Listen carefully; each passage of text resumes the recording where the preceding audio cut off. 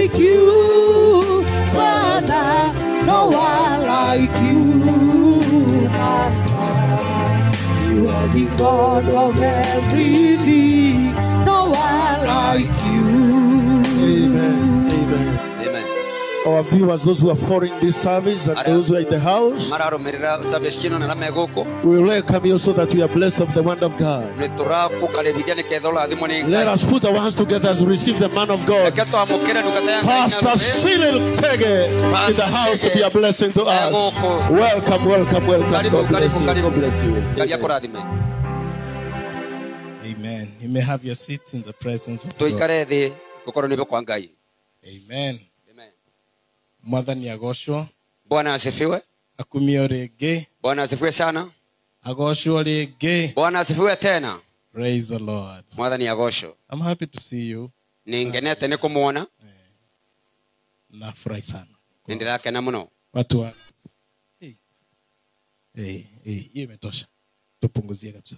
We want to thank God for giving us this opportunity to be here today. And particularly I want to thank God for Bishop and Mom and pastors that are here and the leadership. Somebody was asking me whether I am the guest to come. Whether I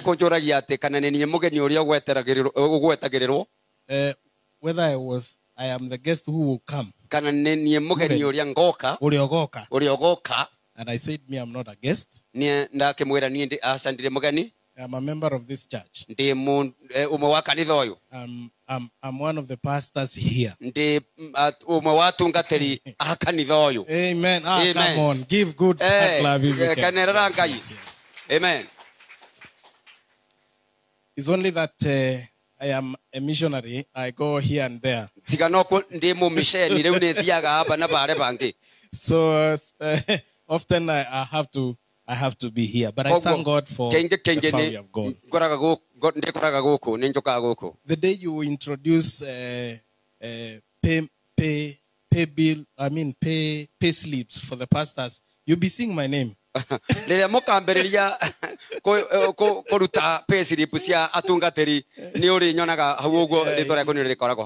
my name. But the Lord is good. Amen. Amen. I'm happy to see the increase that the Lord has increased us. And we thank God for that. So, how many people cannot hear Kikuyu? How many people cannot hear Kikuyu? Oh, kuna wao. Good. Kuna moja. All right. Ni wangapi ambao hawezi na utaore hawe? Hawezi kusikia Kiswahili. Niigana matangigwa Githweri. Githweri aikikuje mzuri. Githweri lengi no maramone kuigwa wega. Okay. Sote tunaweza kusikia Kiswahili. Ithuothe no tubote kuigwa Githweri. Sawa basi. Tumpatie mchungaji makofi anapokea. Kwa buri mborera irobenji karethi. Muhunjerio na Githweri. So nitahubiri na Kiswahili, nikichanganya na Kikuyu, nikichanganya na Kiingereza, yote itakuwa bora. Leo ni siku ya family service, na ni vizuri kama jamii tuweze kuwa na kuelewa na kufahamu vizuri misingi ambayo inaweza kuleta baraka katika maisha yetu. Si ni kweli? Ili tuweze kuwa as much as vile tuna grow, tunaweza kukua na mizizi meri ya how to grow ourselves, vile tunaweza kukomaa sisi kama familia. Mungu ameset ama ameweka ya kwamba kuna familia ndogo ya baba, mama, watoto. Kisha kuna familia sasa ya kiroho ambayo ni nyumba tofauti ambazo Mungu ameweza kuweka. Na baadhi ya hizo nyumba ni nyumba kama hii. So sisi hapa kuna familia ndogo ile ambayo ni familia yako, alafu kuna familia hii kubwa ambao ni sisi. Lakini ni vizuri tujue kuna familia nyingine kubwa ya watu wengi ambao wamepeana maisha yao kwa Yesu, wameokoka na wako kila mahali. So we are a big family. Sisi ni jamii kubwa. Na hiyo familia ni lazima iweze kila wakati kukaa chini. Ukiwa familia, mnakaa chini na kuongea mambo machache ambayo itaweza kuwasaidia kuendelea mbele. Praise the name of the Lord. Newe kokera muliganio waku ahunjagio oguo agacoka kaujia muno. Yani nitahubiri hivi halafu nitahubiri sana. Sawa sawa. Na kwa hivyo ni vizuri uweze kujua hivyo. So familia ni muhimu sana. Familia ni muhimu. Na kile kitu ambacho kinafanyanga familia ikae pamoja ni masharti ambayo inayopeanwa. Todo no ginya gukorwo na kindu twitaga mawatho. Lazima kuwe na sheria. Familia iwezi kukaa pamoja kama hakuna sheria. Na kwa hivyo mimi nikiwa mchungaji wa hii nyumba, mimi kazi yangu sasa ni hiyo tu sheria kidogo ambao ni tuzuri na tunasaidia. Amen. Na nitoa upendo. Ninatuongea na upendo mwingi sana katika Kristo Yesu. Smailia jirani yako, mwambie wewe unapendwa. Amen. Amen. Siku hiyo nyingine ambao nitakuja nitamwambia Bishop awe anachukua ile offering ya mgeni kabla hakujahubiriwa. Ndio ukikanyangwa hiyo pesa isipote. You know, wakati nilikuwa nafikiria kuhusu Yesu na pesa, niliweza kufikiria hiyo kitu sana. Yesu anasema ukilete sadaka yako kisha ukumbuke ya kwamba uko na jambo na ndugu yako, basi wewe acha hiyo sadaka hapo, kwenda msikizane na ndugu yako. Hiyo ni kumaanisha ukienda mkatae kusikizana, sadaka imeenda. Yani sadaka itapotea, sadaka imeshachukuliwa. So hiyo ndio ilikuwa Yesu na pesa. Na ndivyo inafaa hata kwa kanisa. Wewe ukiona umekanyangwa, hiyo pesa already sisi tushachukua. Sasa wewe shughulika na hiyo kukanyangwa kwako. Hallelujah. Praise the name of the Lord. Hallelujah. Nilikuwa nasoma kitabu, sijaanza kufundisha. Nilikuwa nasoma kitabu cha Mathayo sura ya kwanza, Matthew chapter 1, na nikaweza kustuka sana. Ukisoma mstari wa 5. Mstari wa 5. Mathayo sura ya kwanza mstari, uko na Biblia ya Kiswahili? Asante sana. Mathayo sura ya kwanza mstari wa 5. Hii ni ya Kiingereza. Uko na Kiswahili? Salmon akamzaa Boazu wa Rahab. Boazu akamzaa Obedi kwa Ruthu. Obedi akamzaa Yese. Unajua majina haya ambayo yanayopeanwa hapa yanazungumzia, enda mstari wa kwanza, yanazungumzia kuhusu kusaliwa kwa Yesu Kristo. Kusaliwa kwa Yesu Kristo. Sasa inakupatia msingi vile Yesu aliweza kusaliwa. So inasema mstari wa kitabu cha ukoo wa Yesu Kristo. Unajua ingekuwa mzuri ingeandikwa kitabu cha ukoo wa Yesu. Lakini kuweka Kristo ni kumaanisha aliyepakwa mafuta na Mungu. So sasa hiki ni kitabu kikubwa sana. Maana tunaambiwa kuhusu huyu aliyezaliwa ambaye amepakwa mafuta na Mungu. Mwana wa Daudi, mwana wa Abrahamu. Sasa tuende mstari wa 5. Inazungumza kuhusu sasa wale watu, ukisoma kutoka mstari wa kwanza, wa pili, wa 3, inakuonyesha kuhusu watu ambao sasa walikuwa katika ukoo wa Yesu Kristo. Sasa mstari wa 5 inasema Salmon akamzaa Boazu wa Rahab. Boazu akamzaa Obedi kwa Ruth. Obedi akamzaa Yesu. Nikiwa na wakati nitakuja kuongea na wamama hapa kwa sababu kuna ministry ambayo Mungu amenipatia ajabu, sijui imetokelea wapi. Nimekuwa na conference za wamama Nairobi, Murang'a, Meru, mpaka na shangaa. Sasa imekuaje sasa? Mimi nimeanza kuwa mhubiri wa wamama sasa. This is very serious. Na katika hii kitabu utawaona wamama ambao wako hapo hawakufaa kuwa katika uzao wa Yesu Kristo. Moja wao ni mama kama huyu ambaye anaitwa Ruth. Ruth, unajua Ruth alikuwa mtu ambaye hakuwa anafaa kabisa. Kwa sababu mwanzo Ruth hakuwa Myahudi. Sasa mbona akatokelea hapa? Alafu tunaambiwa kuhusu Rahab. Huyu alikuwa kahaba huyu. Ule ambaye alikuwa kule Jericho. Sasa unajua saa nyingine, tafadhali katika utakatifu wa Mungu tuone mambo haya.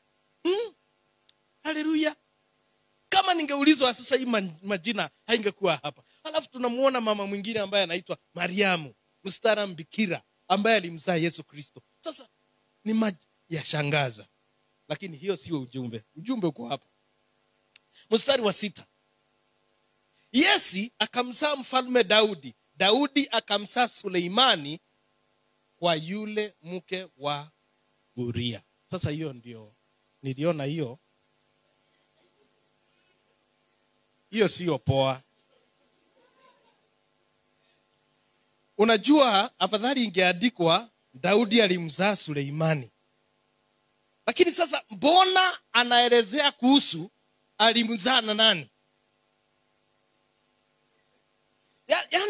Yani anataka kutukumbusha. Yani hii andiko limeandikwa hapo litukumbushe ya kwamba kuna tumakosa fulani Daudi alifanya. Ama namna gani? Si ingeandikwa tu vizuri kama wale wengine tumeandikwa huyu akamzaa huyu akamzaa. Lakini mbona kwa Daudi Daudi akamzaa Suleimani na yule mke hata ambiwi ni mke wake. Ambiwi ni mke wake. Yule mke wa Uria. Ndio sasa tukumbuke ya kwamba Suleimani alitoka wapi. Lakini niko na jambo hapa kwa hii maandiko. Mtu huyu aliyekuwa anaitwa Uria alikuwa mkamilifu mbele ya Mungu. Ni mtu ambaye alijitolea katika ufalme wa Daudi kupigania jeshi la Mungu. Mtu ambaye alikuwa amemaanisha. Na ingekuwa makosa sana Mungu angalimsahau huyu mtu. Kuandikwa kwa Uria hapa ni kuonyesha uaminifu wa Mungu. Ya kwamba jina la Uria bado la kumbukwa mpaka kisasi cha leo. Hawezi kumtumikia Mungu na kausaulika. Hakuna. Siku moja hata kama utauliwa alivouliwa Uria, Mungu atakuja kukumbuka. Praise the name of the Lord. Na nikasema kweli uaminifu wa Mungu ni dhahiri. Ya kwamba ingawa huyu mtu hakuwa amezaa mtoto yeyote. Huyu mtu hakuwa amefanya makosa yeyote. Daudi akachukua mke wake, akamuua, akahakikisha ya kwamba amekufa. Lakini Mungu akahakikisha jina la Uria litasidi kukumbukwa vizazi na vizazi. Huu ni uaminifu wa Mungu. Amen. Mungu ni mwaminifu kiasi hiki ya kwamba yeye ni mwaminifu. Lakini sasa moyo wangu umekuwa na hofu kwa sababu ya kumtambua Mungu na uaminifu wake. Moyo wangu umekuwa na hofu kubwa. Kitabu cha Walawi sura ya 10. Sasa unajua wakati tunavyosema tunamjua Mungu, kumbe ile shida tunakuanga nayo ni kwamba hatujamjua. Lakini unapomjua Mungu unagundua kumbe haumjui. Na wacha niseme hivi. Kuna vile sisi ufikiria Mungu alivyo na sivyo alivyo. Yeah, there is the way that we think God is. Sisi ufikiria Mungu ako hivi, kumbe Mungu hayuko hivi. Na Nadab na Abihu wana wa Haroni wakatoa kila mtu chetezo chake. Yani walikuwa na ile, unaona kare ile ya Catholic. Naonanga ile ilikuwa inafanywa mwili wa kibaka hivi. Hiyo. Kila mtu akashika yake. Wakatia moto ndani yake. Wakatia na uvumba na wakatoa moto na jizi mbele ya Bwana ambao yeye hakuwaagiza. Mstari wa 2. Kisha moto ukatoka hapo mbele za Bwana na ukawateketeza, nao wakafa mbele za Bwana. Mstari wa 3. Ndipo Musa akamwambia Haruni, jambo hili ni hilo Bwana alilolinena akisema, na nitatakaswa mimi katika hao wanikaribiao, nami nitatukuzwa mbele ya watu hao wote. Haruni akanyamaza kimya. Sasa ndio tuelewe vizuri hapa, Musa ni anko ya hawa watoto, kwa sababu alikuwa ndugu mdogo wa Harun. Sawa sawa. Sasa vijana wawili wa Harun, na unajua hii kitu si wao walikuwa wamejingisha katika ukuhani huu. Mungu alikuja katika masharti yake akasema ya kwamba ninataka kuteua nyumba ya Harun wawe watu wa kunitumikia. Kisha Mungu mwenyewe akachukua watoto wa Harun akasema hawa watakuwa makuhani mbele zangu. Sasa hawa watoto wamekuja, wanaona ni vizuri watumikie Mungu. Wakachukua moto, kumbe moto waliouchukua ulikuwa najisi. Wakafa. Enda kifungo cha 16. Wamekufa. Watoto wakakufa.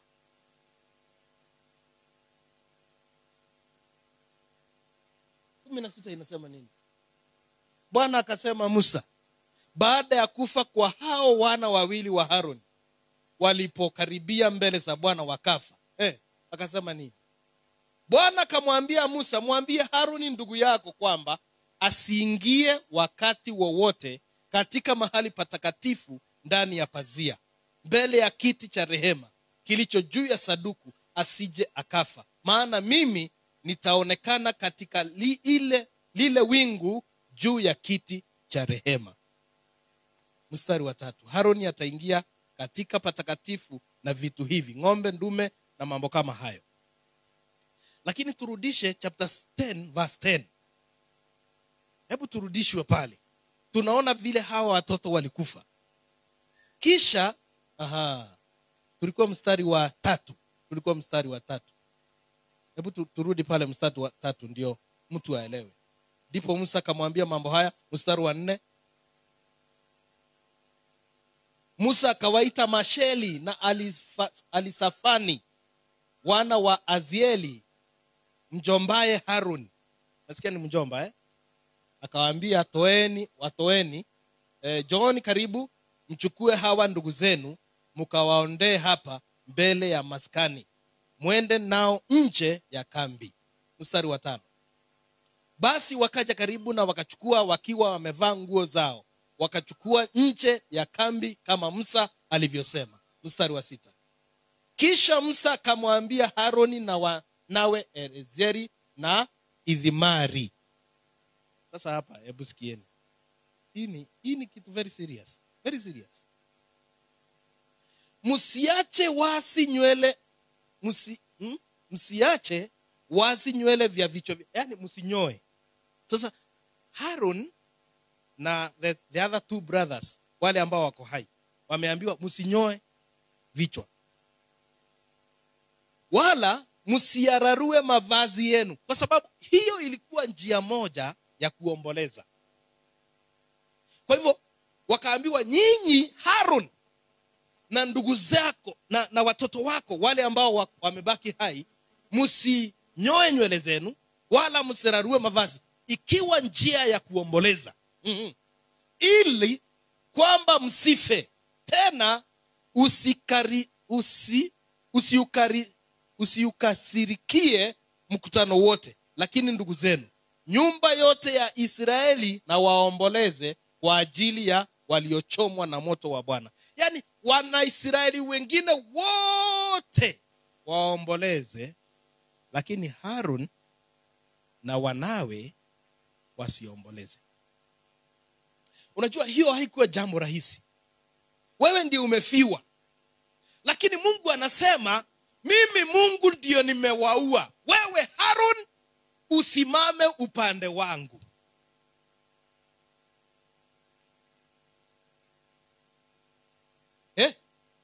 Unashangaa hiyo, si ndio? Hebu muone Mungu na picha hiyo. These men, hawa vijana wameuawa. Lakini Mungu anasema mimi ndiye nimewaua. Hata kama nimewaua, wewe Aaron baba yao na wewe vijana zako ambao wako hai, hamtaomboleza. Hii hamtaomboleza. Israeli yote iomboleze, lakini nyinyi hamfai kuomboleza. Musimame upande wangu wa kusema mimi ni mtakatifu, ili dhambi ambao wamefanya ijulikane wao ndio wenye dhambi. Sasa wakati nasoma hii maandiko imenisumbua sana. Mimi mwenyewe unaniona hapa, imenisumbua sana. Kwa sababu hebu uone utakatifu wa Mungu kiasi hiki. Ya kwamba Mungu amechoma hawa. Wacha tuongee vizuri kabisa kama Wakristiano. Hawa vijana hakuna jina walikuwa wanataka kujipatia ndio wauawe. There was nothing they were looking for. Hakuna kiburi. Hatuwezi kusema ya kwamba roho zao zilikuwa chafu. Hawa watu walikuwa katika utumishi. Wao ni kutumika. Lakini katika upumbavu wao wakatumika na njia isiyofaa. Wakauawa. Some neno. Daudi anarudisha agano katika nyumba ya Mungu. Jamaa wakaona ile agano linaenda namna hii, linataka kuanguka. Gari ya ng'ombe inataka kuanguka. Mtu mmoja katika kujitolea kwake akaona gari hii litaanguka na agano la Mungu litaanguka. Neno la Mungu linasema ya kwamba akanyosha mkono wake ili waweze kuzuia agano la Mungu lisianguke. Neno la Mungu linasema naye Mungu akakasirika akawaua. Eutora ni atiriri. Sikiauru. Lakini makosa yao ilikuwa wapi? Hawa watu wameuawa. Makosa yao ilikuwa wapi? Hata afadhali tukesema shida yao, shida ambayo mimi mtu binafsi ningeweza kusema ni shida, ni barabara. Surely makosa yao iko wapi? Watu wa Mungu wamejitolea kuona kanisa hii kitu itaanguka, wameshikilia tu. Mungu amewaua. Hebu tumuone Mungu na njia hii. Hii kitu imenisumbua sana. Mimi hata silali juu ya kusumbuliwa na hii mambo. Uaminifu wa Mungu. Sasa swali ambalo linanisumbua ndio hili. Kama Mungu aliweza kuua hawa watu, je, sisi ambao tunatumikia Mungu lakini roho zetu hata siko mbali, mambo yetu itakuwa namna gani? Nui, lakini ndio mwema. Ndesireti ende toyo. Ginyandero na gweke biunjionda na bunjia na ndekea bure. Yani unaenda kuhubiri lakini wewe uko na kiplani ingine. Your heart is not connected to God. Roho yako iko mbali na Mungu. Kama Mungu aliwaua hawa, hasira yake juu yako ni kubwa.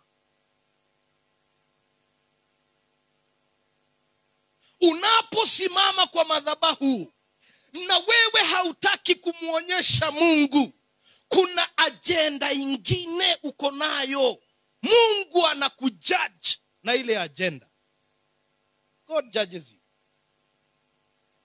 And if God could kill them, what would make God to spare you? Leto ingiete. Ginyali unindrali, drathi ona tauni, drathi ona tomedeshe. Itonduliri. Sorry, nita-interpret hiyo ya Kikuyu.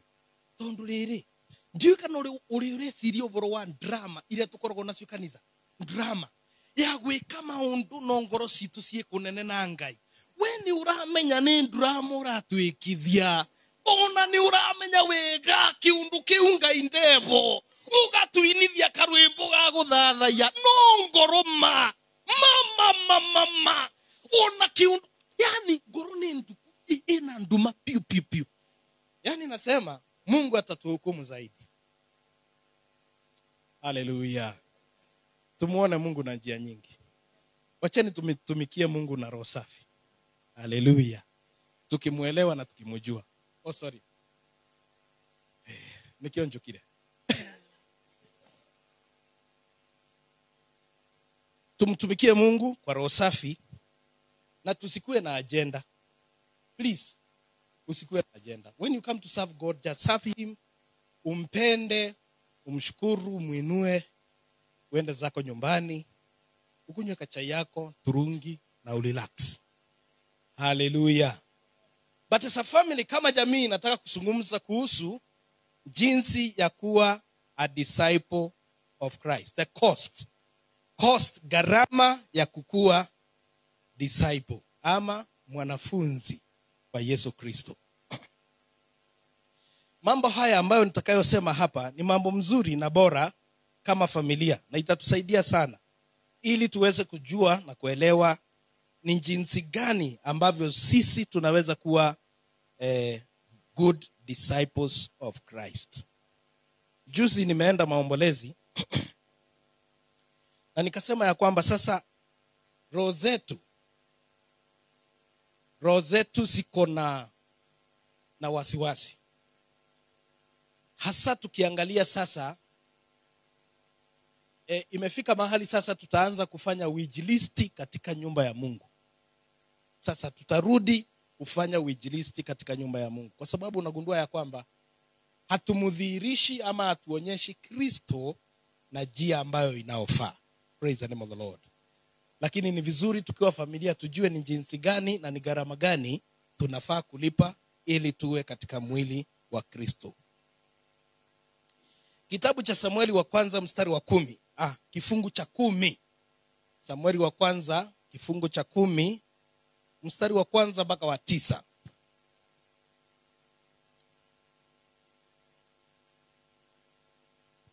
Sitawaweka sana. Hii ni ya familia. Nitakuja kuhubiri. By the way, this time ninakuja sana. Sitangojea kuitwa. Nitakuwa nakujanga hapa na tunaanza worship, praise na uhubiri. Bishop tunampea matangazo peke yake. Niko serious. Haya. Ikawa alipogeuka akamwacha Samueli, Mungu akambadilisha moyo. Naso ishara, kwa sababu ni vizuri tumpatie nafasi. Ako na kazi mingi ya kufanya. So sisi tumpatie kazi yake aendelee kufanya. Chunge na huko. Sisi hapa tuko sawa. Akikuja huku anasikia kostare. Tunampea hiyo kiti na chai na kila kitu. Tunajali maslahi yake. Ama namna gani? Lakini sisi tukiwa hapa kwanza ni kuchoma injili hii. Iende mbele. Hiyo. Hapa Mungu anakuja kugeuza moyo wa Sauli. Na ukumbuke vizuri sana ya kwamba Sauli hakujichagua yeye kuwa mfalme wa Israeli. Wala wana wa Israeli hawakujichagulia Sauli kuwa mfalme wao. Sauli alichaguliwa na Mungu kuwa mfalme.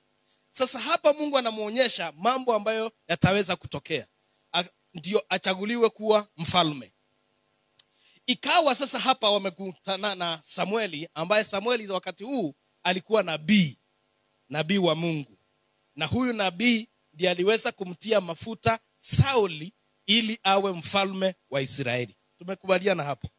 Sasa hapa ni Samuel anamwambia Sauli yale mambo itafanyika kwake. Ikawa alipogeuka akamwacha Samueli, maana walikuwa wanaongea, Mungu akabadilisha moyo.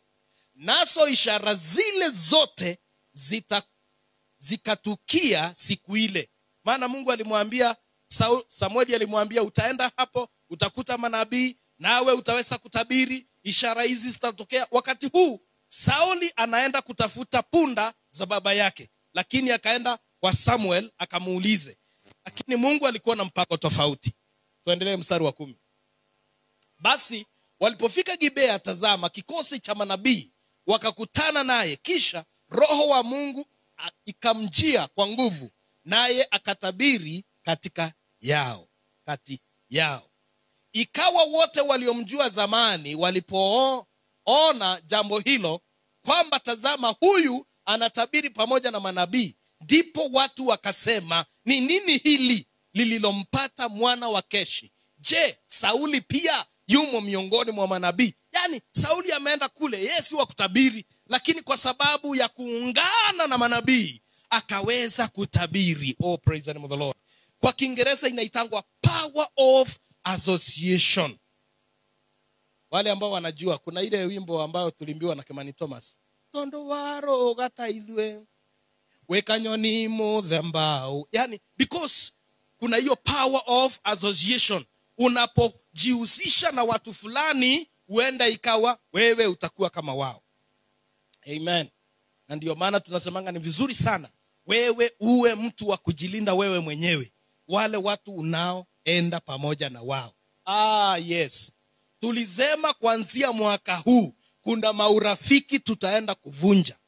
Kama mtu haleti hakuinui maisha yako, hakuna kuendelea, kazi yake ni kushusha, ni vizuri umwambie tafadhali, hata ukiokoka siku anakujua, lakini ni vizuri tupeane break kidogo. Wewe ni ndugu, wewe ni dada, lakini ni vizuri tupeane kitu inaitangwa space. Tunawapeanga space. Na hiyo ni wisdom. There are people who deserve space in our lives. Tunahitaji kuwapatia space. Na si ati umeanguka ama wewe umeenda kwa shetani. Ile kitu umefanya ni nini? Space of association. Praise the name of the Lord. Na hiyo itakusaidia sana. Ama namna gani? Kama mimi nimepea wengine space. Hallelujah. Na ni vizuri. Na bado sisi zote tunaenda mbinguni. Na si wachukui ya kwamba hawaendi mbinguni. Wanaenda. In fact wanaenda kwenda mbele yangu. Lakini sote tunaenda huko. Unajua sasa mimi nisiendi haraka haraka. Haya. Power of association. Verse 12. Verse 12. Naye akamjibu mtu mmoja wa mahali pale akasema, na baba yao ni nani? Kwa hiyo ikawa methali, je, Sauli pia yumo miongoni mwa manabii? Praise the name of the Lord. Tutafika mstari wa tulikuwa tufike mstari wa 9. Lakini twende Samueli wa kwanza tena 13, mstari wa 5 mpaka wa 13. Ni kwa nini tusome haya maandiko yote? Kwa sababu tumegundua Wakristo siku hizi wanasomanga Biblia tu wakiwa kanisani.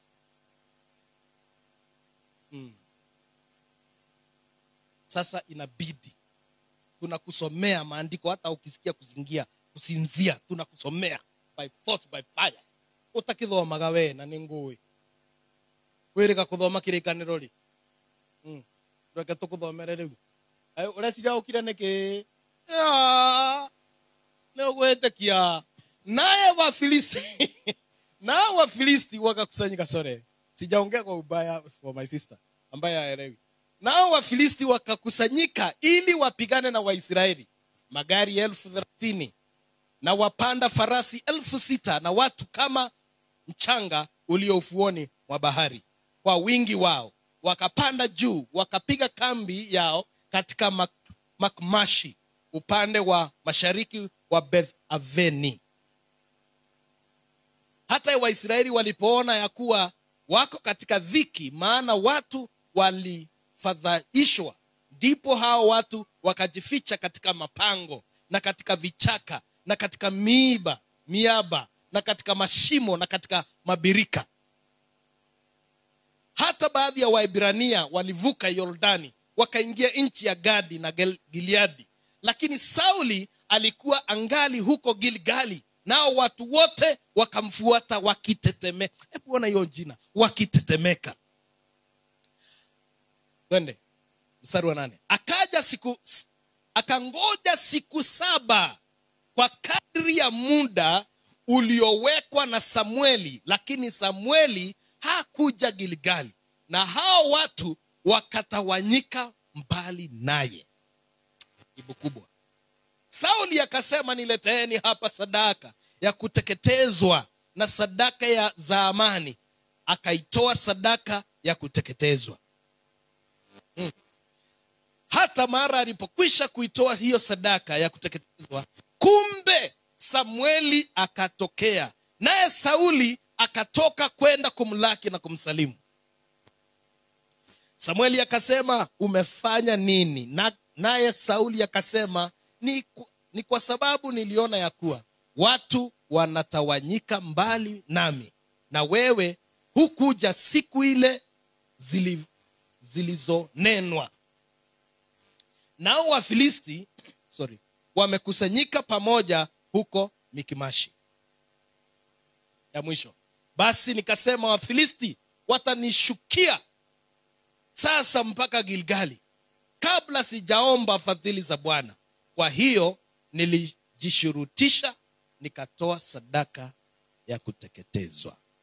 Na jambo hilo lilikuwa mbaya sana.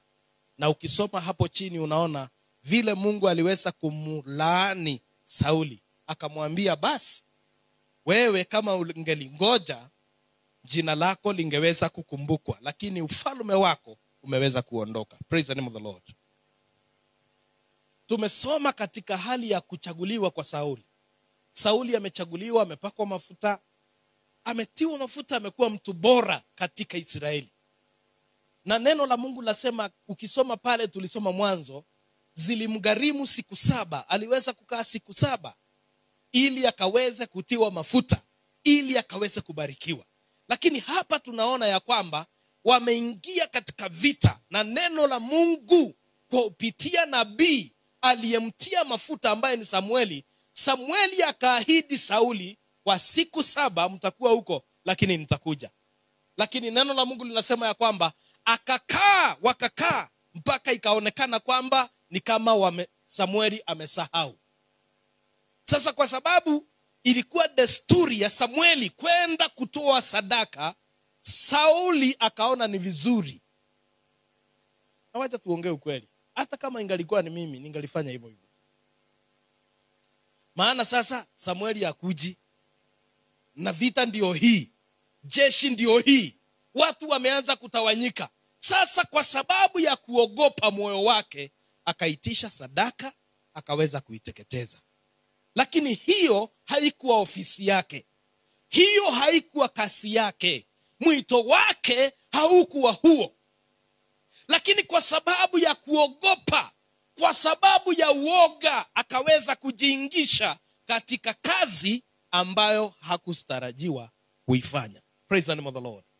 Mambo haya hutokea kwa sababu watu wengi tunaingia katika hali ya kutofahamu. Je, kama jamii ni kitu gani ambacho ninachoruhusiwa kufanya na ni kitu gani ambacho siruhusiwi kufanya? I'm talking about the cost of discipleship. One of the cost of discipleship is you must embrace teachable spirit. Ili ukuwe mwanafunzi bora wa Yesu Kristo, ni lazima uweze kuvua mwili wako, maisha yako, na uweze kuvaa vazi la kufunzwa.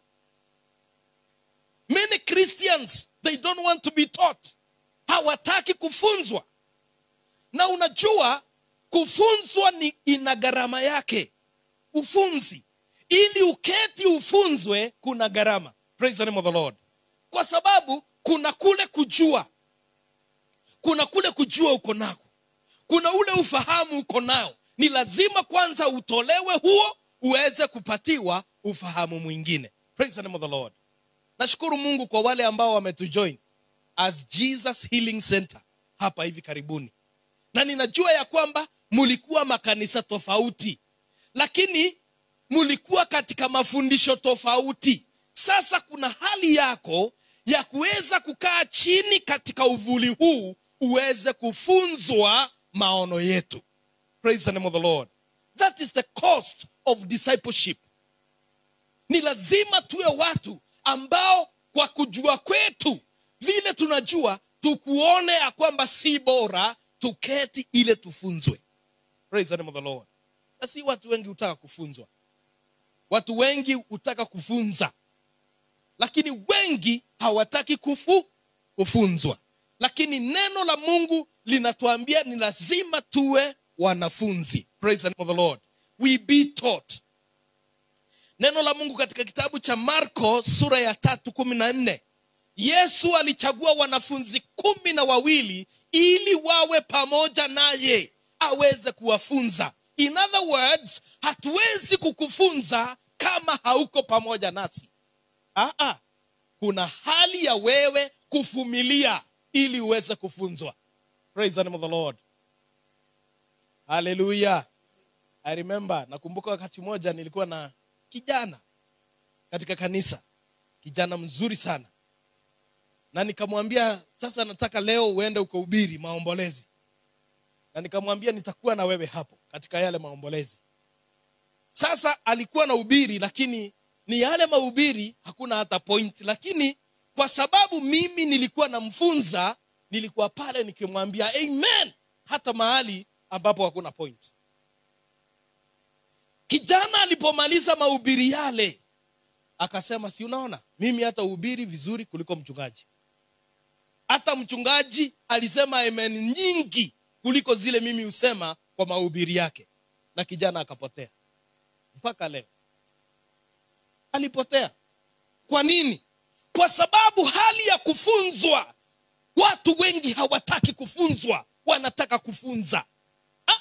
Ni lazima ukiwa Mkristo ujifunze hali ya kuketi ukafunzwa. Amen. Na sijui kama unajua hiyo ni roho gani.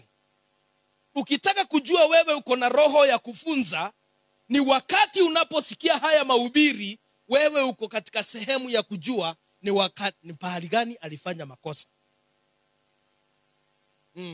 Wewe ujue hauna roho ya kufunzwa. Because when you don't have a teachable spirit, you'll be looking for the faults and mistakes. Kasi yako ni kuangalia makosa mahali ilikuwa. You can be in this church and the only thing that you do is looking for the mistakes. Wewe kasi yako ni kuangalia makosa. Sasa wewe hauna roho ya kufunzwa. Wewe uko na roho ya kufunza. Amen. There are many things mimi niliamua kufanya nikiingia kanisa kama hili. Kwa sababu ya kuembrace roho ya kufunzwa. I enjoy everything that happens. Hata wakati keyboard inaenda off key, nafurahia hiyo. Maana nafurahia huyo kijana ambaye anatupigia keyboard. I wish ulijua wakati tulikuwa tunawekelanga keyboard hapa. Ameendelea sana. Ama namna gani? So usimuone ukaona makosa anayofanya. Tafadhali ni vizuri kwanza ungejua historia ndio akaweza kufika hapo. Hallelujah. Have a teachable spirit. As a family, we must embrace a teachable spirit. Familia nyingi sana zimekwama leo kwa sababu hatuna roho ya kufunzwa. Amen. Mnakutana watu wawili, ni watu wazee, mmekomaa, lakini kila mtu anajua. So hiyo familia haiwezi kuendelea kwa sababu wewe unajua na mimi najua. As a family, we must reach a place where we embrace a teachable spirit. Nikiongea Kiingereza sana uniambie. Number 2. For you to be a disciple of Christ, ni lazima uwe na ability to endure hardships. Uwe na nguvu ya kuweza kustahimili mambo makuu. Mambo ambayo unasikia ya kwamba si mazuri. Unajua watu wengi sana hutaka kucelebrate wakati mambo yaliyo mazuri. Lakini ni vizuri ujue ya kwamba Mungu anataka wewe ucelebrate hata wakati mambo ni mabaya. God is a God of process, not a God of product. Mungu ni Mungu wa kufurahia wakati anapokupeleka process. Hallelujah. Unajua, yes. Kikuyu kidogo. Iingie. Mungu ni Mungu wa process. Yaani, sijui kama umeshawahi ona mahindi ya kuchoma. Ukiona mahindi ya kuchoma, imbebe engine, unaifurahia. Unataka kuikula. Unasikia vizuri. Kulia mbembeo. Lakini ungalijua process, Yani mahali hiyo mahindi ilitoka ndio iweze kuchomwa ili wewe ukule. It is very painful process. Ilikuwa mahindi moja, ikapandwa kwa mchanga, ikakufa. Literally. Ikakufa, ikachomoka. Ilipochomoka ikakuwa kimuti mpaka ikaweza kutoa mahindi. Ndio mkulima akaenda akang'oa, akaenda akaweka kwa moto, ikachomwa na moto, ndio ukakula. Many people celebrate the product but not the process. Na kuna watu wengi tuko na wao siku ya leo wanapitia process. Yani kufanyiwa. Mungu anakupeleka, anakuunda. Katika kuundwa kwako furahia katika Bwana. Katika kuundwa kwako furahia katika Bwana. Praise the name of the Lord. Kwa sababu bado uko katika hatua ya Mungu kukutayarisha. What happened to Saul? Sauli hakuwa na nafasi ya kutengenezwa. Hakuwa na nafasi. Yeye alikuwa tu kijana, anatafuta punda. Punda. Amepakwa mafuta, akaambiwa, wewe ndiye mfalme. Lakini wacha tumuone mtu kama Daudi. Daudi alikuwa anapitia katika hatua za kutengenezwa. Praise the name of the Lord. Kijana mdogo amepakwa mafuta, akaambiwa, wewe sasa ndiye mfalme wa Israeli. Siku hiyo aliyopakwa mafuta alikuwa ametoka kuchunga mbuzi. Akakuja akapakwa mafuta, akarudi kuchunga mbuzi. Haleluya. Si apakwa mafuta aende amuue Sauli. Ni akapakwa mafuta, yeye ndiye mfalme, lakini akarudi kwa mbuzi. Kisha baba yake akamwambia, chukua hii chakula upelekee ndugu zako. Yani yeye ndiye mpakwa mafuta, mfalme wa Israeli, na kazi yake ni kuchukua chakula kupelekea ndugu zao. Because God is a God of process. Hallelujah. The cost of being a disciple. Ni lazima uwe na moyo wa kuendure hardship. Makali yanapokuja. Niliwaambia kuhusu story moja ya mama.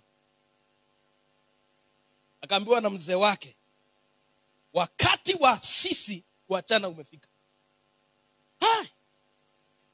Sasa mzee akamwambia, mama, nataka uchukue ile kitu yoyote unataka kwa hii nyumba, uende nayo. Mama akapiga makofi. Akamwambia mzee, niliomba sana wakati huu ufike. Na namshukuru na kushukuru kwa kuona sasa ni wakati wangu wa kujifungua.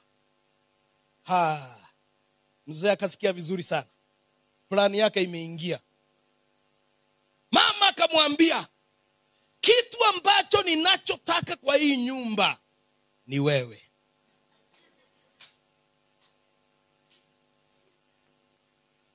Akamwambia, so on your marks, ukae hapa nyuma.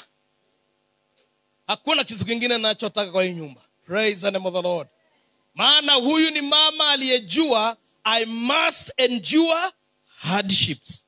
We are going to make it. Wewe ni Mkristo samburi gani? Unavumilia? Unapopitia katika hali ngumu, Mkristo sahihi ni mtu wa kuvumilia. Haleluya. Swali langu ni hili. Kwa nini tunabadilika tukienda Nairobi? Kwa nini tunabadilika tukienda mahali ambapo watu hawatujui? Mbona wewe unabadilika? Oneoe. Kore ige aito tutehagia ni undu nitoekaine. Wengine wetu hatufanyi dhambi kwa sababu tunajulikana. Lakini Mungu akisaidia tuende mahali watu hawatujui, ndio utajua. White cup. Utajua yale mambo tutafanya. Mpaka saa ingine najiulizanga, je, tunasemanga tunaenda ile mbinguni iliendwa na kina Petero ambao walisema, usinisurubishe kama Bwana wangu. Yani bwana wangu alisurubishwa hivi, mimi naomba msinisurubishe hivi, muweke kichwa yangu chini. Je, tunaenda mbingu moja kweli? Ati wewe tu kuongelewa tu. Na ni mama moja tu amekuongelelea kanisani. Umeenda. Kuongelewa tu.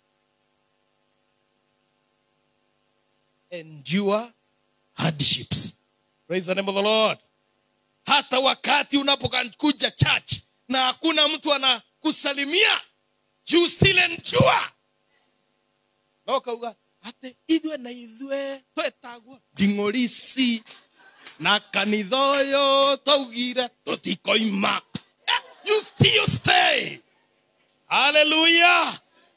Even when all people, wakati watu wote hawakuoni unafaa, unasema ni mimi ndingori, I must stay here.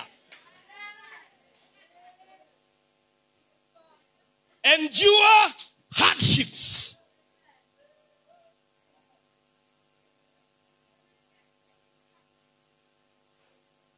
Samaki akiwa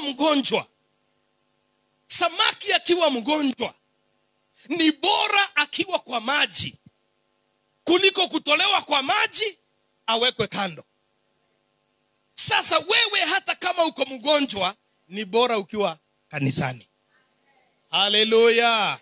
Endure hardships. Praise the name of the Lord.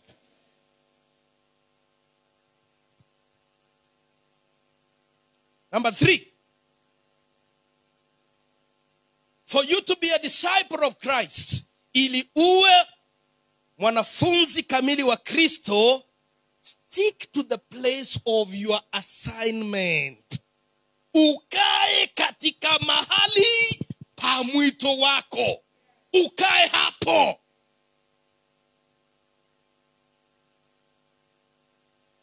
Mungu atakupigania si kwa sababu wewe ni mzuri sana, lakini atakupigania kwa sababu umekaa katika mwito wako. Na njia moja ya kujua hali ya mwito wako ni kufahamu neema ambayo uliotiwa mafuta juu yake. Understand the grace in your life. Kuna wengine wetu neema zetu ni tofauti na za mwingine. Si mmeona huyu mama? Ati neema yake ni kuleta mapesa. Sasa ameacha 20,000. Unajua 20,000 kwa mimi, hiyo ni pesa mzuri sana, naweza kufanya kitu naye. Lakini neema yake ni hiyo. Na pengine hajalipa stima na ameacha 20. Ngiri 20. Wewe. Oi. Hallelujah. Ifahamu neema uliopewa. Na maana wakati ambapo Yesu atakapokuja, utakachoulizwa ni kama uliweza kufanyia neema uliopewa. Yangu ni kufunza, naifanya mimi. Je, yako? Kuna wengine wetu hapa, neema tuliopewa ni ya mapesa. Hakuna kitu kingine. Hata ukiwaambia, kesho tukuje maombi mbele ya Bwana, hakuna. Wewe maombi ni wewe. Wao wako na neema nyingine. Kila mtu ametunukiwa neema tofauti. Wewe kaa katika neema yako. Na hakuna wakati ambapo utasikia ati uko starehe ukiwa kwa hiyo neema. Kutakuwa na changamoto hata ukiwa kwa neema zako. Amen. To those of us who their grace is to prayer, utaomba, unaombea wengine wanabarikiwa, wewe unabaki pale pale mpaka unashindwa ni nini mbaya na mimi. Mimi naombea taifa, naombea watu, naona nasikia haleluya tumekuja mbele zako, haleluya tunaombea wamama, unasikia ati huyo mtu amenunua gari. Ukiangalia yule mtu amenunua gari, ukipima kiroho yako na yake ni tofauti, lakini hivyo ndivyo ilivyo. Stick to the place of your assignment. Usitoke hapo. Kama jamii lazima tuanze kujifunza, kila mtu akae katika ofisi yake. Wacha kwenda kwa ofisi ya mwingine. Mwingine kazi yake hapa ni kutembelea wagonjwa, wewe enda. Mwingine kazi yake ni kusaidia watoto wa yatima, wewe enda. Hiyo ndio nafasi yako. Sisi viongozi ni kufacilitate, kujua ya kwamba kuna watu, of course, usiende kwa watoto wa mayatima kama hujatuambia, tukiwa viongozi. Kwa sababu tuna nafasi yetu. Lakini ni vizuri hata ukienda pia tunajua na tunauzisha watu wengine. Tunalitangaza kanisani. Kuna huyu mdada ambaye neema yake ni kwenda kuona watoto mayatima, na ataenda siku fulani. Kama una uwezo, si uende pamoja na uwe baraka kwake. Praise the name of the Lord. Kama wewe neema yako ni kutoa kwa maskini, hiyo ni jambo bora. Una identify maskini, kisha unakuja kwa viongozi, unasema Bwana ametia mzigo ndani yangu kumsaidia yule mama. Ni vizuri. Nasi tunakuelekeza ni njia gani tutakuwa baraka, ili asione ni wewe, aone ya kwamba ni sisi kama mwili wa Kristo. Praise the name of the Lord. Hapo ndio tunamuita, tunamwambia mama, tumeona mateso yako na ni vizuri. Kuna mmoja wetu, siku ile utasikia ya kwamba wewe unataka tukutajo, ujue sasa hapo uko na kashida pia. Eto nduroneka urenda kuoneke. Ndio ipa utengai ni wewe. No ungikorwo ni kuwa amuona, ndui ni guturehera mbeca. Na ithuĩ tumwite tuli kanitha. Riu tumwire riu ni kuora turaguteithia in this way. Praise the name of the Lord. We are talking as a family, isn't it? So what I'm saying is, we must be consistent on the mission of our assignment for breakthrough. Ili Mungu aweze kuponya maisha yetu, ni lazima tuwe watu ambao tumekaa katika ofisi ambazo tumepewa. Uwe consistent. Consistency. Katika kujitolea kwa hiyo ofisi ambao Mungu amekupatia. Kila moja wetu. Na hakuna moja wetu ambaye Mungu alimuita na kumchagua bure. Hallelujah. Na Mungu hupea watu neema kulingana na nyumba. Unaona kama vile tulivyo hapa. Wengine wamepewa neema. Unaanza kupata mapesa tu. Ujui mapesa inakuja kwa nini. Mapesa. Kumbe ni kwa sababu Mungu aliona wewe uwe mkono moja wa mapesa katika mwili wa Kristo. Siku ile utahama kanisa, mapesa yanapotea. Maana shida ni kwamba hukugundua pesa ulizokuwa unapata si zako, ni za mwili wa Kristo. Unajikuta unapata breakthrough ya matenda. Unapata breakthrough hata uombi. Mwadhani ngai nitakuweke kwege kwogu. Ukumbuke unayoyapata kuna kusudi lake na umuhimu wake. Amen. Mtu mmoja alikuwa mjinga kabisa. Jina lake alikuwa anaitwa Lut. Akaona amepata pesa mingi. Akamwambia Ibrahim, sasa hakuna haja ya mimi kuvurutana na wewe. Anyway, naona ni vizuri tuachane ndugu yangu, kwa sababu sasa unaona yale ambayo Mungu ameweza kunipatia. Ibrahim akamwambia, umefunguka macho katika ujinga sasa. Umefunguka macho katika ujinga na upuzi. Ibrahim akamwambia, chagua unapotaka kwenda. Ukiamua kwenda pande hii na mimi naenda pande hii. Neno la Mungu lasema Lutu akajichagulia mahali bora kuliko Ibrahim. Kile hakujua ni kwamba baraka aliyokuwa napata ni kwa sababu ya ushirika wake na Ibrahimu. Alipotoka na kwenda, baraka nazo zikaenda. Alitoka Sodom na Gomora, yeye na wanawake. Ile mahali walikuwa wanapigania iko wapi? Lakini Abraham bado alikuwa na, in fact, baka neno la Mungu linasema ya kwamba Ibrahimu aliposikia Lutu amechukuliwa, alichukua jeshi. Maana yeye aliendelea kuwa mtu bora zaidi na zaidi.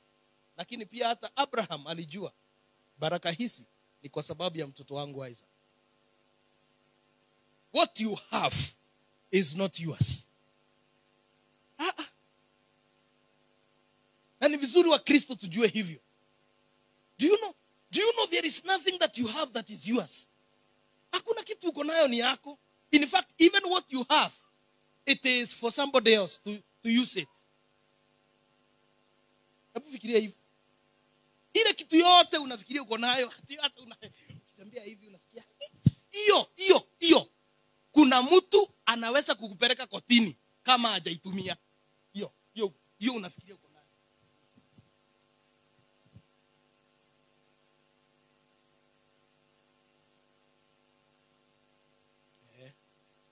Si wewe ni mama, basi ukatae kunyonyesha mtoto. Kataa tu kunyonyesha mtoto. Utajua matiti si yako.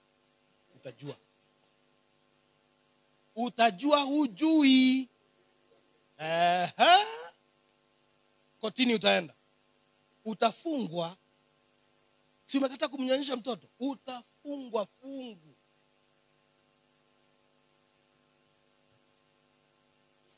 What is it that you have that you think is yours? Huyu dada ametumia pesa mingi sana kutengeneza nywele yake. Ama si kweli? Amelipa, akaketi chini, akaunda hiyo nywele. Kisha wacha ni kukaa kwa saluni. Sawa. It's part of the growth. Kukaa kwa saluni, mtoe nje. Kukaa kwa saluni si ni bei ghali. Unakaa mpaka unafinywa na kiti. Unafinywa kabisa. Kisha unatoa pesa zako. Unampatia huyo mama wa saluni. Si ni kweli? Nikuuliza swali mama. Tangu ulipokuja kanisani umeangalia nywele yako? Kwa hivyo ulikuwa unaundia nani? Sisi.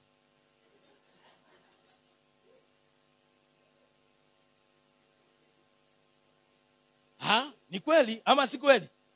Na ndio maana tukikataa kukuambia wewe ni smart unakasirika. Ulituundia sisi tuone, tufurahi. Hiyo ni kukuambia hakuna kitu ulio nacho ni chako. Hakuna. Juzi nimegundua hivyo. Mimi nafanya kazi, kufanya kazi. Mpaka nakataa kukula chakula. Nafanya kazi kutafuta pesa. Mara moja napigiwa kasimu. Hi dad, nitumie. Aya. Kumbe hata si yangu. Na hiyo kujitolea kwote. Amen. But the point is, be committed to the place of your assignment. Number 4, which is the last one. Run your race for others to identify you. Kimbia mbio yako.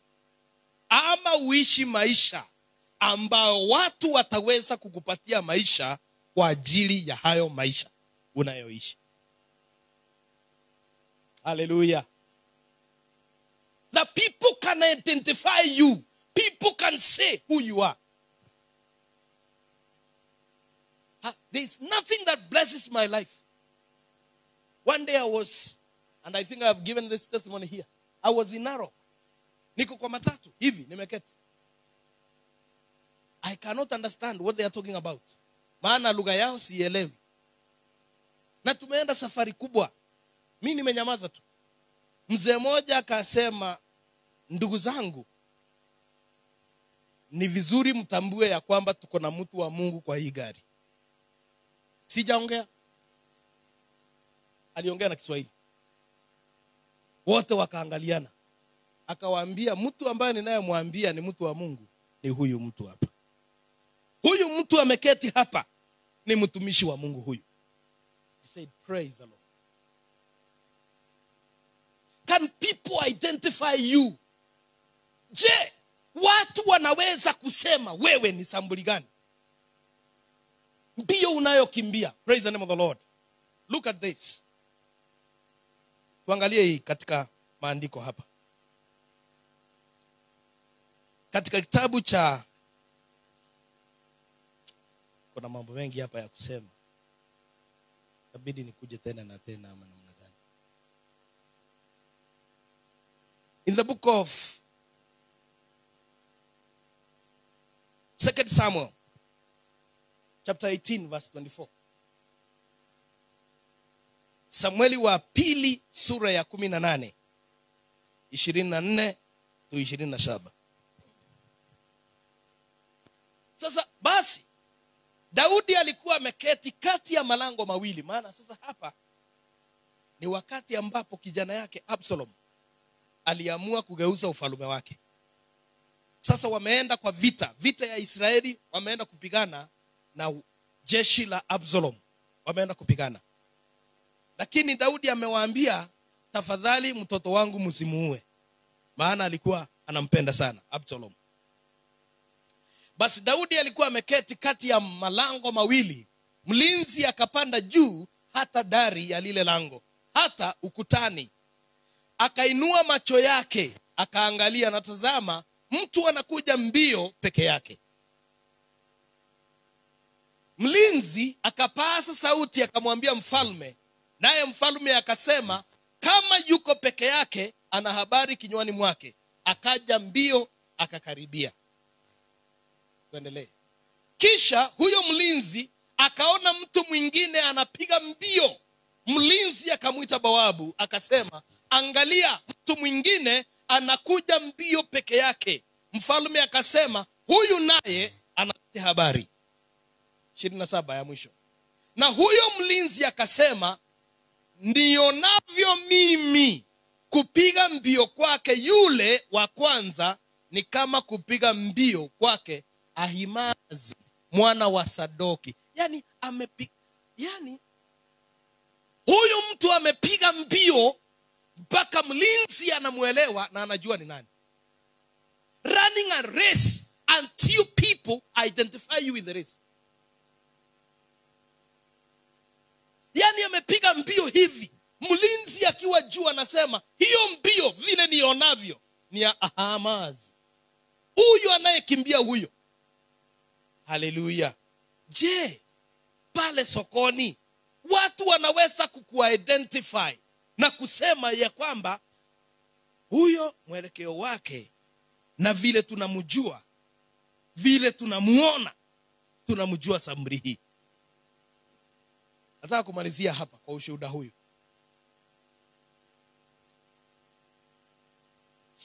Miaka iliyopita nilienda mahali kunaitwa Taita, na tulikuwa tumeenda mazishi ya mama ambaye alikuwa ameaga. So dada, mtoto wake alikuwa moja wa kanisa. So tukaenda tukiwa mchungaji, mimi na mchungaji mwingine, tumeenda Taita kumzika mama ya huyu dada. Tulipofika huko tulifika kitu jioni hivi. So tulikuta ibada ya kanisa imeisha. Desturi zao ni lazima tungelala na mwili nyumbani. So tukabeba mwili kutoka kanisani, tukaenda na mwili nyumbani. Sasa mahali pale tulienda, palikuwa mahali padogo na watu ni wengi. Kwa hivyo hatukuwa na mahali ya kulala. Sasa mimi na mchungaji tukalala tu kwa gari. Kalala kwa gari mpaka asubuhi. Lakini kilichotuamsha ni kelele saa 10 ya usiku. Maana kulikuwa na ng'ombe ambaye ilikuwa pale na ikachinjwa. Na tukaanza kusikia nyimbo na densi na zinaimbwa hapo. Sasa tukaulizana ni kitu gani inaendelea hapa. So wakati tulipoamka kitu saa 11 hapo, tukaenda tukajiunga na familia, tukakuta nyama imeiva na ni ng'ombe ilichinjwa. Huyu mtu ambaye alikuwa amewakilisha jamii, alikuwa anaongea kwa niaba ya jamii, akasema hivi, kila mtu wa familia anapaswa kukula hii nyama, lakini wale watu ambao hawana ruhusa kamwe ya kukula hii nyama ni hawa wachungaji wawili. Nikastuka. Kumbe huyu mtu anajua hiyo nyama ina unajisi. Anaona hiyo nyama haistahili kukuliwa na watu wa Mungu. Na kwa hivyo akasema jamii yote tutakula, lakini hawa hawafai kukula. Je, swali langu ni hili. watu wanaweza kutoa ushuhuda wako. Waseme, hii tutaruhusu hawa, lakini huyu hatuwezi kumruhusu. Kwa sababu ya msimamo wake katika injili ya Kristo Yesu. Praise the name of the Lord.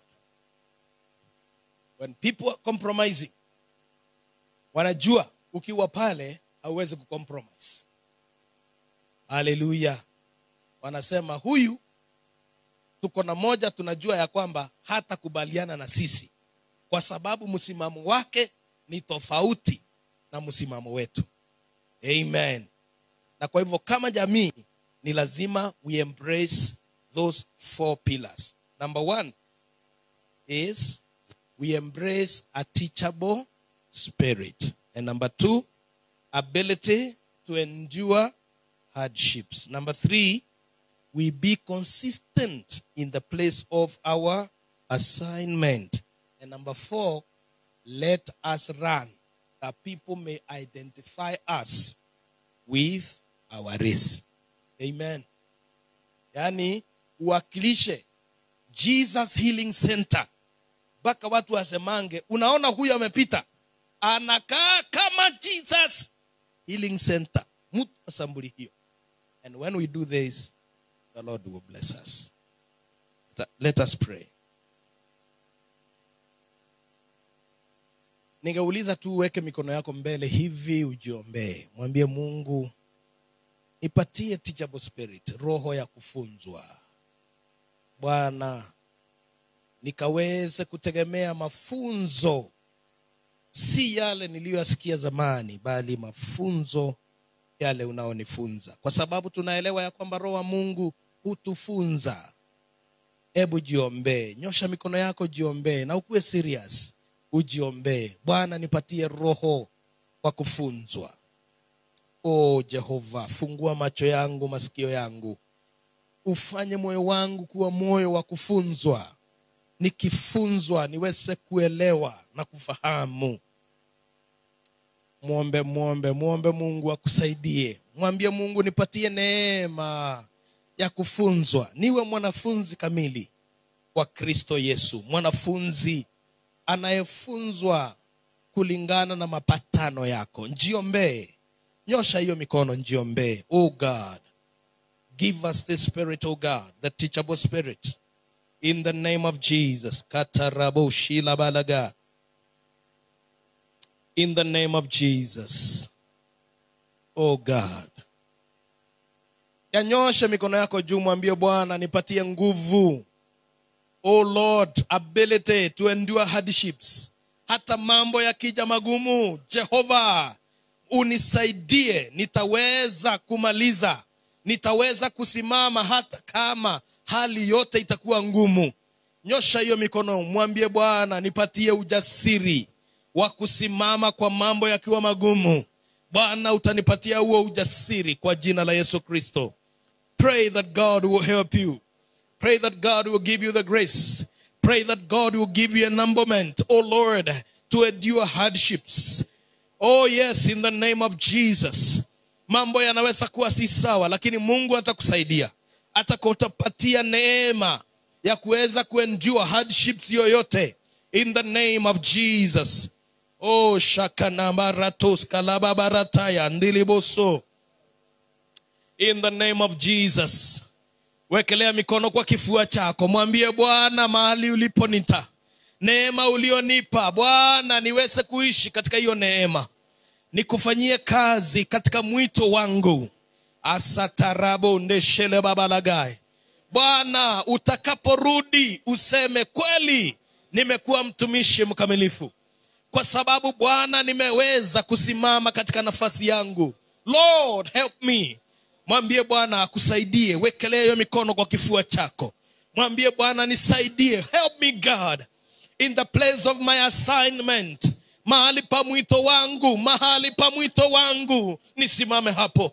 Bwana, sitaki kusikia mambo mengine, lakini Bwana, unisaidie kuwa mwaminifu katika mwito wangu. Mahali uponiita Bwana, nikaweze kuitika. Kivunje kiburi changu.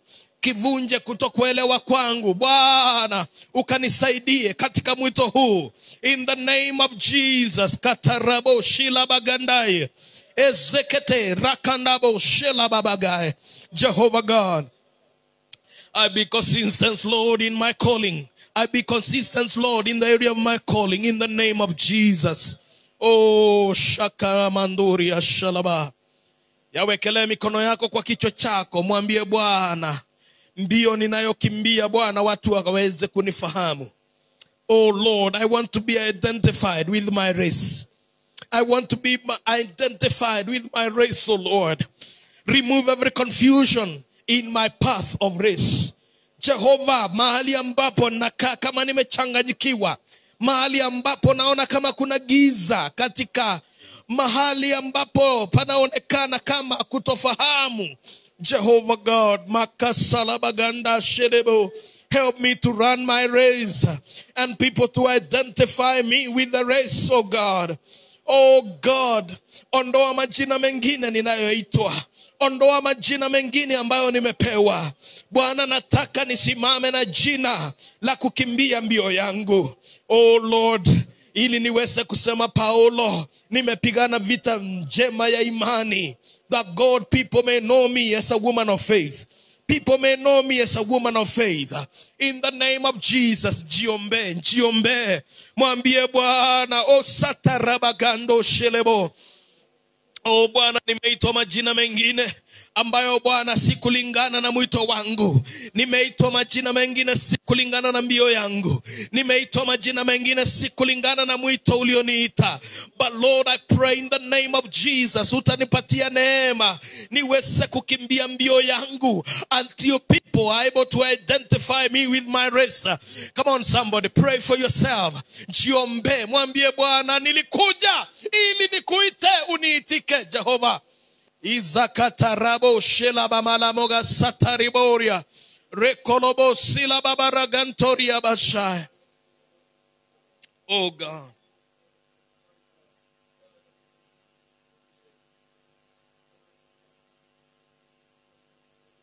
thank you, Lord. Just pray for me. Thank you, Jesus. Just thank you, Lord. Just pray for yourself. Jiombe.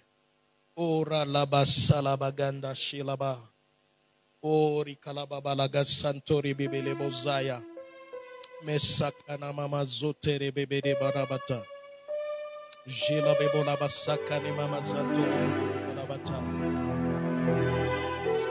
Oh shibagana gana gasubele la basa.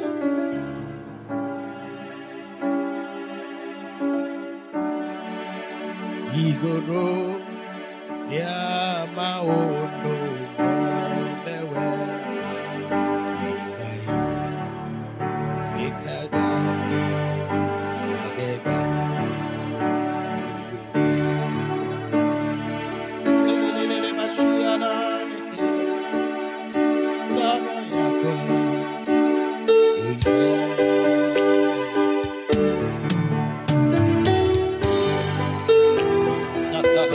Siva maganda roshia maganda Igoro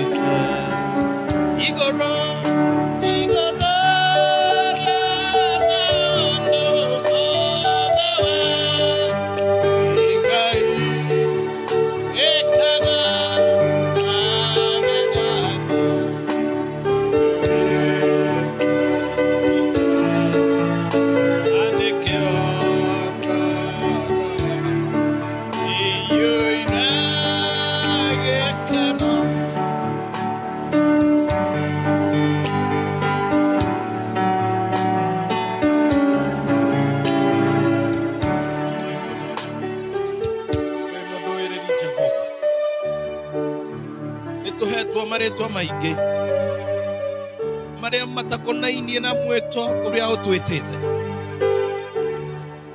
na kunyururio kuingi yundu wa kwaga umenyo tugekora tugithie na njira iria itagukenagia no na kuhana ro uguo urio mundu wiriri. Oh yes Lord, urio mundu wiriri Jehova. Oh yes Lord. Oh shakamara silabata ekama zole baba gando shilaba e borogo zinto le baba gando shilaba. Katika moyo wangu nahisi ya kwamba kuna mtu ako hapa, unaanza mwanzo mpya. Kilio chako kimefika mwisho. Bwana anaanza kukuanzisha mwanzo mpya, anakupea jina lingine. Kama vile alivyobadilisha moyo wa Sauli, atabadilisha mioyo ya watu ambao wamekuwa wakikuona na njia isiyofaa, na Mungu anaenda kuwabadilisha. In the name of Jesus. In the name of Jesus. Thimoshio the wetwo. Thimo iria wetanagio nacio kuma umuthi etwashinina thiini wa ritwa ria Jesu. Kasala bagandoshi la baba. O rikala baba la gada shile bebedebo. Wengai monana. Wengai monana. Wengai monana. Maweko maku. Moshie wakwa wengai monana. Shiana shiakwa wengai monana. Jehova wengai monana. Maweko maku. Weraine wakwa wengai monana. Endoiga wengai monana. Jehova wengai monana. Motorereine wakwa wengai. Moshina babalaganda bosa. Zilala kasololo badina katosa bada. Ibo sokoni na salaba balagando shiba. Wengai monana. Wengai.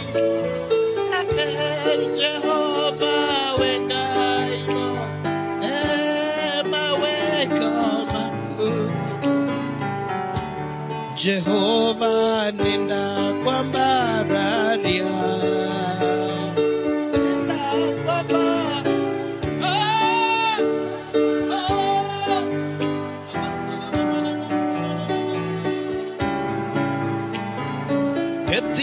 Etidaro nenda kwa mbararia. Oh salababalago sololobana. Nenda kwa mbararia maweko. Nenda gotogeria. Nenda gotogeria. Oh ah ah sapakatosa. Nenda gotogeria. Jehova unastahili. Unastahili. Jehova unastahili. Matendo yako. Jehova unastahili. Bwana unastahili. Jehova unastahili. Matendo yako ya ajabu. Jehova unastahili. Kwangu Bwana tunakuinua Jehova. Satana baba na bagando shile bibede barazaka na baba na Katarababu shila beboraza. Shika jirani yako mkono muombe sasa hivi. Katarabu shila baga. Zetori kasambele la barasa. Kama familia tuombeane, tuombeane, tuombeane. Zito rakasi la bagandoshi la bagandasaya. Epakosose balagando silelele la baraza. Zikazata raba bagando boshi abaganda basata raba barabaza. Zikatolo babozaya batakarababu. Zitolo babori badagantari babosaka na mama zatara babora batoko na mamoza. Zitori babadaganda bashila bikora sokato. Pray for your neighbor. Muombe jirani yako. Muombe huyu mama. Muombe huyu dada. Muombe sisi ni jamii. We are a family. Pray for your neighbor. Muombe jirani yako. Kasala babalagada bosa. Kasala baganda bosa abata. Rikolo babola balabada bagando boshi alabaganda solilala. Izoko Ebagonda Gasoso Bilagasata, Ekadagadagada Boskitana Baboda Baganda, Eporokotos Kadabadagosia Lababada, Erokotos Sabalagandosia Batakana Mamazo, Tunakuambea, O Rakabashana, you will make it, Utakufa, Utaishi, Utaishi, Utaishi, Utaishi, Utaishi, Kaposi Labaga, Esokonomamo Zata, Ribabonabata, Rikana Mamazato, Ribabonabataka, Nimamaza, Mosizo. Kotoria babaganda rashelebe sakana mama gada skada bada skila babalaga oriataka shalebe tokosolo inde shebekene mozoya izatala babala sotolo baboriba. In the name of Jesus.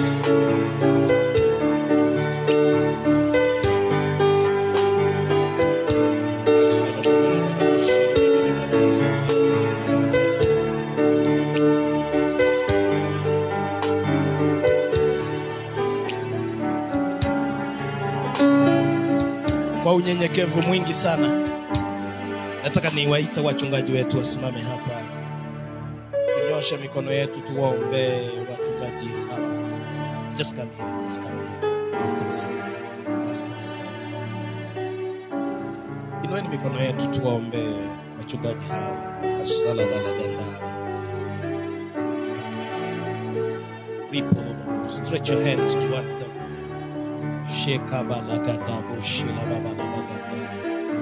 Fungua kinywa chako waombe wachungaji hawa, viongozi hawa. Zatarabalaba shile bebere borosaka na babalabaza. Watumishi hawa ambao Mungu amewatia mafuta kwa ajili yetu. Zikatala babalaba shile bebere barazoto. Rakala babalabagando shile bebere barazoto babori balabaza. Speak a blessing to this congregation. Ongea baraka kwa kusanyiko hili. Zata la bashila babola basoto robobora bataka na babara bata. Zata la babala bashendo robobori balabasaka na babori amasa. Zito robobori balabasata la babala basaka na babazatu la balo. Pray for your pastors. Pray for your pastors. Speak a blessing to their lives. Fresh anointing upon their lives. Masakato Jekana Makozoto Repoloko Seta Lebaganda Shelebebe Borosa. We bless them in the name of Jesus. We speak a blessing upon their lives and their families in the name of the Lord. Makasoto Ribando Shelebebe Barasokoto Masata Ribabonde Shelebebe Baraza Zekezeto Rikamanto Rebobore Barazata Epakosoto Ribabana Solobobo. In the spiritual realm, we speak a blessing to their lives in the name of Jesus. No weapon formed against them shall prosper in the name of Jesus. To their children, oh God, Makosila Bagandoria Bagonde Boshela, Emakoso Solobonde Rabagai, Etaribabarabarabaganda Boshia, Makorobo Sitori Bagando Shelebebo, Ekanama Sotorobabo Sakanama, Izaka Soterebabo Siko Salababolava, Izaka Zonde de la Bazotorobo Barabata. Impala babola baganda rashele bebe de barabasa rikolo babori ba shakata kakaranda eroko sota bandoshi le babandozi.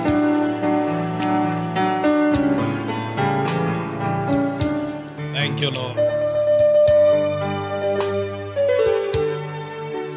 Pastors, Let us put down our hands and pray for our bishop and all the congregation. Watu wote tuinue mikono yetu tumuombe askofu wetu.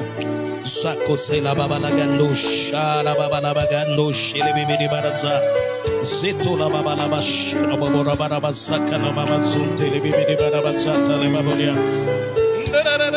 Bosh akarabo sato la la bosh la baba la maganda shile bibidi baraza.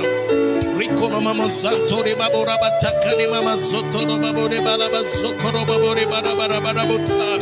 Oh Bwana kikombe chake kifurike. Kikombe chake kifurike Jehovah. In the name of Jesus we pray, oh Lord, for the power, for the anointing, for the grace. Izaka zoto robo shela baba uganda selebebede borosa. Zika zata labagando shelebebede barazoto robo babore barata. Rekono babore barazota rababora batakane mamozonde de babosa. Yo kabasanda lababo labazoto robo baboria batakare babori barabata. Let your grace be upon his life. Let your grace be upon his life. In the name of Jesus we bless you, Lord.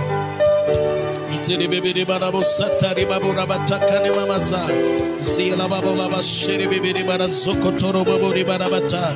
Rakala babala basutoro baburi barabata kana baburi barabata. Rikola babola basutoro baburi barabagando riboshida bibura basa.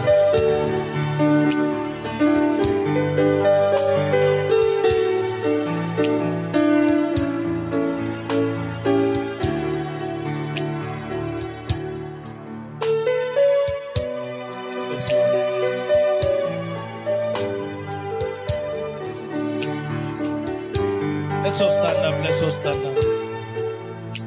As a family.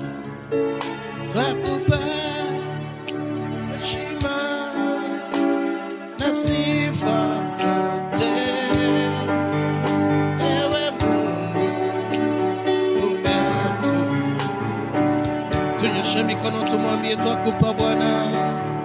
Twakupa heshima na sifa zote. Ewe Mungu umetukuka. Kama jamii ya Jesus Healing Center Bwana, twakupa heshima na sifa zote.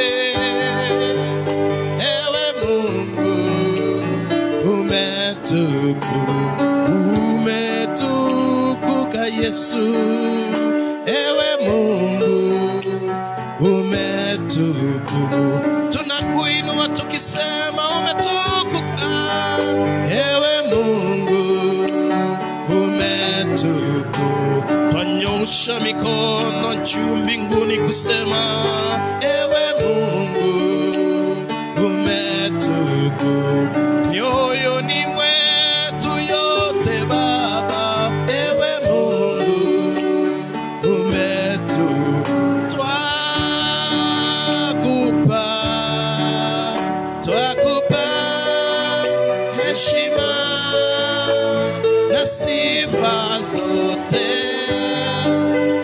Ewe Mungu umetukuka. Sema twakupa heshima na sifa zote. Ewe Mungu umetukuka. Mungu wetu, Baba yetu, tuko hapa kama jamii ambayo umeteua, umetuchagua. Uliona ni vema sisi tukaweza kutoka katika ukumbi wa walimwengu wengi ambao wamepotea katika dhambi. Bwana, ukaona ni vyema ukatuokoa sisi ambao tunasimama hapa sio kwa sababu ya matendo yetu mema, bali ni kwa sababu ya ubora na uwepo na ukuu na neema na rehema zako nyingi kwetu sisi. Bwana, ukatuchagua ya kwamba sisi si watu wa makanisa mengine, bali ukatuchagua tuwe katika jamii hii. Hatukupanga, hatukuweza kufikiria na kutafakari ya kwamba tutakuwa katika jamii hii, lakini wewe uliona ni bora ya kwamba tuzaliwe katika jamii hii. Tukiwa jamii tunainua mikono na kusema wewe ndiye baba wetu, kimbilio letu, mfalme wa ajabu. Bwana, pengine kuna hali ingine ambao sisi tumejipiga kifua, lakini Bwana tunasema leo heshima zote ni zako, baraka zote ni zako.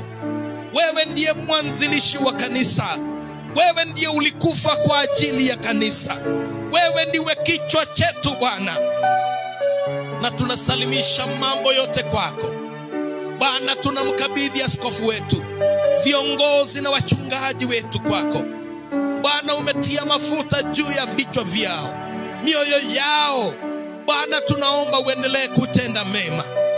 Baraka ambazo utawabariki zitamiminika kwetu, nasi tutaweza kuhisi baraka hizi na tutaweza kuona mwangaza mpya maishani mwetu. Ombi letu ni hili Bwana na Mungu wetu, ebu Bwana uweze kutupatia nafasi nyingine ya kukutumikia katika ufunuo mwingine Bwana, tukujue zaidi. Tunaomba utuongezee wengi kati yetu. Tunaomba Bwana utuhesabu ya kwamba tumegharamika, utuhesabu ya kwamba tunastahili kupewa mioyo yetu. Na tunasimama katika kitabu cha Zaburi ya kwamba wewe ndiye mwenye roho za watu. Ukasema niitisheni roho za watu nami nitawapatia. Tunawaitisha vijana na wamama wengi ambao wamepotea katika dhambi, wengi ambao wanasononeka na kupitia hali dhaifu, ambao Bwana ulipanga na ukakusudia ya kwamba watakuwa wa nyumba hii. Tunawaitisha mahali popote walipo, wakiwa South Africa, wakiwa Gambia, wakiwa Southern Sudan, wakiwa Amerika, wakiwa mahali popote nchi hii, ulimwengu wote. Tunawaitisha kila kiumbe, mama, mwanamke, kijana, mtoto, ambao ni wa jamii ya Jesus Healing Center. Tunawaitisha wote in the name of Jesus. Bwana, tunaomba kwa sababu kuanzilishwa kwa jamii hii si kwa kizazi hiki peke yake, bali kwa vizazi vinjavyo. Tunaomba ya kwamba utawapandia na utatupandia viongozi wa vizazi vijavyo. O Bwana, tunaomba upokee sifa zote. Twayainua mikono hii kusema twakuegemea wewe peke yako, kama vile neno la sema katika kitabu cha Waefeso ya kwamba tumepandwa katika misingi ya mitume na manabii, lakini wewe Yesu ndiwe kichwa, wewe ndiye foundation, the cornerstone. Tunasema wewe ndiye cornerstone, na Bwana hatuna mwingine wa kumuinua ila wewe. Pengine Bwana, katika kufikiria kwetu, katika hisia zetu, katika mawazo yetu, tumeweza kujiinua na kujiona kama tunafaa. Bwana, tunaomba ukaturehemu. Kama kuna vyovyote Bwana mioyo yetu imeweza kujiinua kwa njia yoyote, Bwana tunaomba uturehemu, na wewe peke yako upokee utukufu na sifa. Kwa ongezeko la watu ambalo liko hapa, sio kwa bidii yetu, bali ni kwa wewe. Pokea utukufu wote na sifa zote. Tamuomba Bishop aweze kutuombea.